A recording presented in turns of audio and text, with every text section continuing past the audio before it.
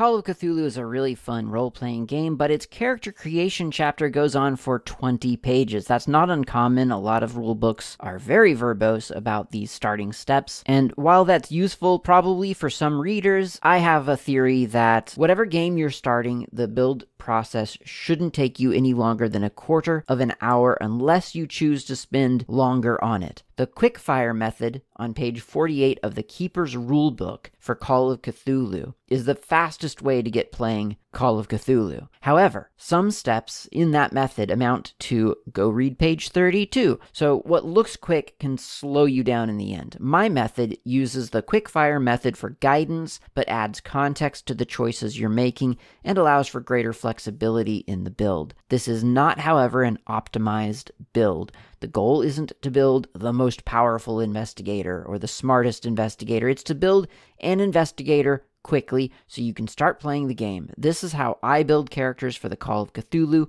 RPG in just 12 minutes. Step 1. Characteristics. Roll some dice to determine your stats. There are two kinds of die rolls you need to make. For some, you roll 3d6 and multiply the total by 5. For others, you roll 2d6, add 6, and then multiply the total by 5. 3d6 times 5 is strength, constitution, dexterity, power, appearance, and luck. 2d6 plus 6 times 5 is intelligence, size, and education. Alternately, just use the standard array from the quickfire method. 40, 50, 50, 50, 60, 60, 70, and 80. Step 2. Movement rate. How fast you move, which is significant when you're being chased or when you're in combat, is affected by your strength and size. Your movement is 7 if your dex and strength are both less than your size. Your movement is 8 if your strength or dexterity is less than or equal to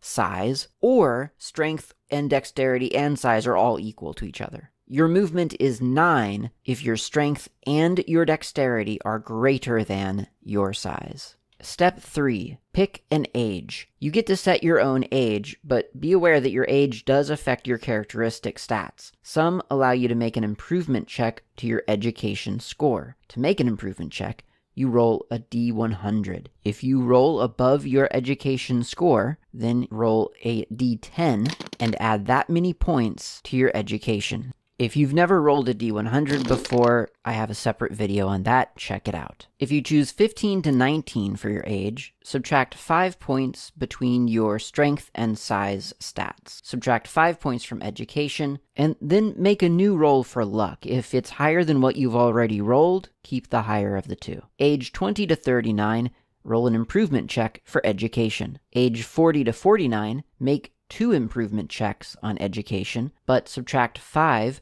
between your strength, constitution, and dex stats. Subtract 5 points from appearance, and subtract 1 point from movement. Age 50 to 59, make 3 improvement checks on education, remove 10 points between strength, constitution, and dexterity, deduct 10 from your appearance, deduct 2 from movement. Age 60 to 69, make 4 improvement checks to your education, deduct 20 points between strength, constitution, and dexterity, deduct 15 from appearance, deduct 3 from movement. Ages 70 to 79, make 4 improvement checks on education, deduct 40 points between strength, constitution, and dex, deduct 20 from appearance, and deduct 3 from movement. Ages 80 to 89, make 4 improvement checks on education, deduct 80 points between strength, constitution, and dex, deduct 25 from appearance, and deduct 5 from movement.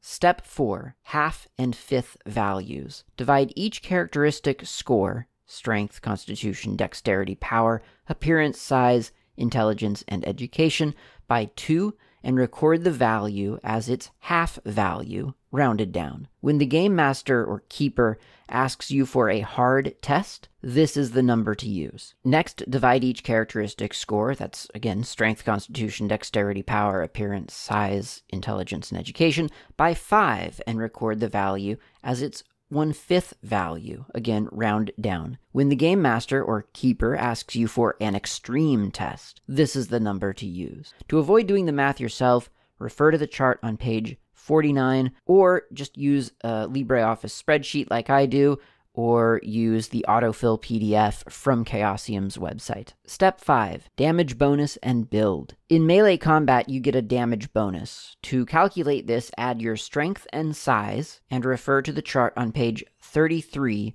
of the Keeper's Rulebook.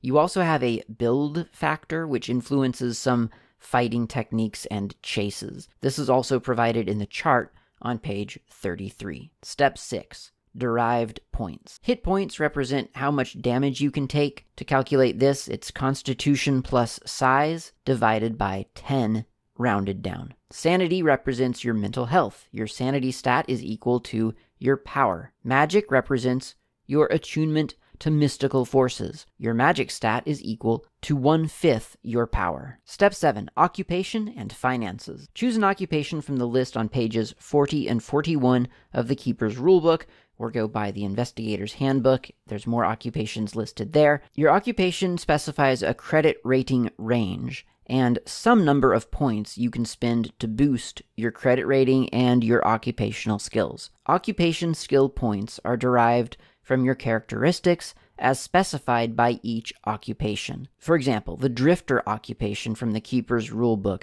grants occupation skill points from these stats: education times 2, appearance, dex, or strength times 2. So, for example, if you have 65 education and 60 appearance, that's 65 times 2 plus 60 times 2 for a total of 250 occupational skill points. First, use these points to boost your credit rating within the credit rating range specified by your occupation. In the Drifter example, your minimum credit rating is 0 and your maximum is 5, because that's what's listed in the Drifter description. But a different occupation has a different range. So, for instance, Entertainer, you have a credit rating anywhere from 9 to 70. More is better, but you do need to stay within the range specified by your occupation. Your credit rating directly affects your finances. Refer to the Cash and Assets table on page 47 of the Keeper's Rulebook and write your character's spending level, cash on hand, and assets on your character sheet. Use the rest of the points to boost the skills listed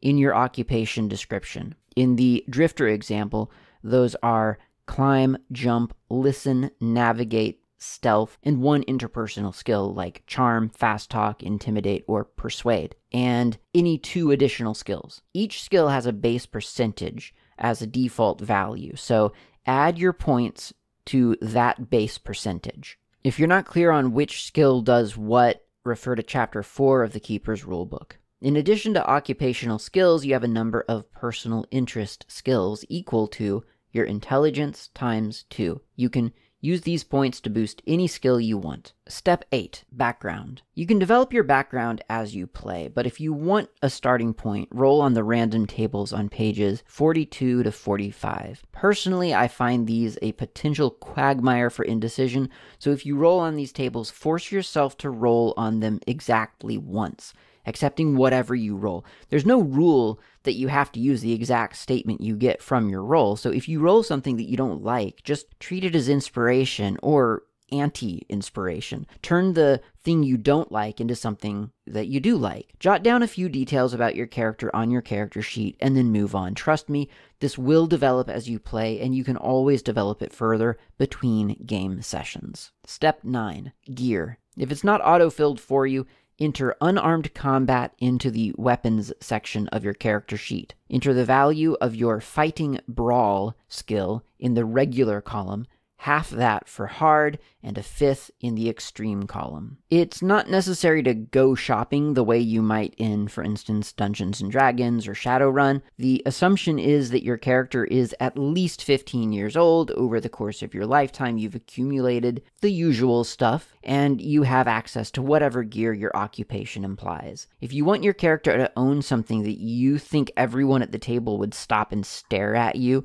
when you take it out, talk to your game master in advance. At the very least, make sure it's not absurdly out of reach for your character, considering your occupation and your finances. There's a price list for equipment starting on page 396 and a weapons list on page 401. That's it. You have an investigator now, and you're ready to delve into the dark mythos of the ineffable Cthulhu.